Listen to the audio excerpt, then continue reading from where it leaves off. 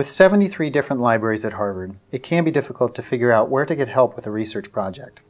If your topic involves public policy, or if you're putting together a multimedia presentation, a great place to get started is in Lamont and Pusey libraries, where there are specialists in maps, social science data, environmental studies, and publications of the United States and other governments throughout the world. There are also group workspaces and a multimedia lab with facilities and consultants for sound, video, and image editing. I'm Scott Walker. I'm a cartographer in the Harvard Map Collection. Students work with us on projects on just about any topic that you can think of.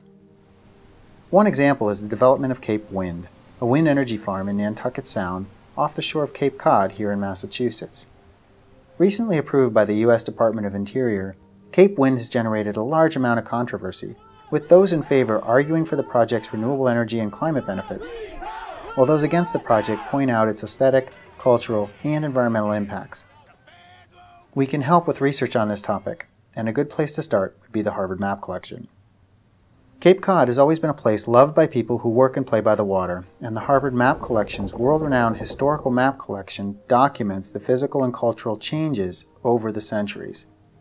Librarians in the map collection can help you find maps not only in Harvard's collections, but also maps available online that cover your project area. The impact of the Cape Wind project on views are an important element of the debate, and the map collection librarians can help you perform the analysis to determine how many turbines and how much of each 400-foot tall structure you can see from any place on the Cape. Digital mapping consultants can help you to visualize the wind turbines in their proposed locations and develop a flyover tour of the area.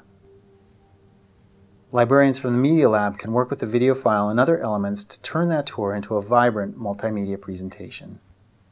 Some have said that the largest source of opposition comes from wealthy homeowners who worry about their ocean views being spoiled.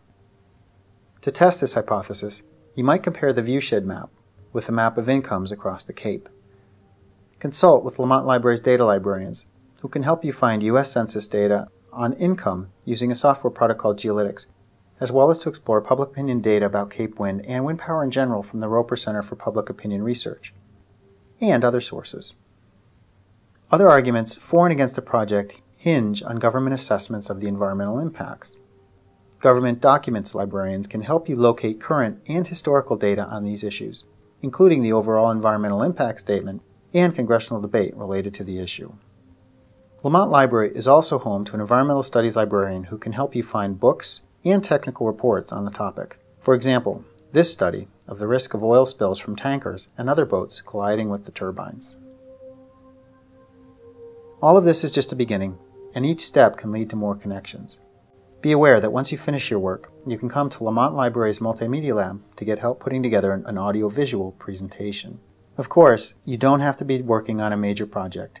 We can help with any size request. Just remember that our job is to help connect you with the information you need for your classes, your teaching, and your research. For help with research on government information, environmental studies, and social science data, come to the Research Services desk on Lamont Level B. For help with music or multimedia production, visit the Multimedia Lab on Lamont Level A. And to find maps or get help with digital map making, visit the Harvard Map Collection, accessed via Level B of Lamont Library. We'll see you soon in Lamont.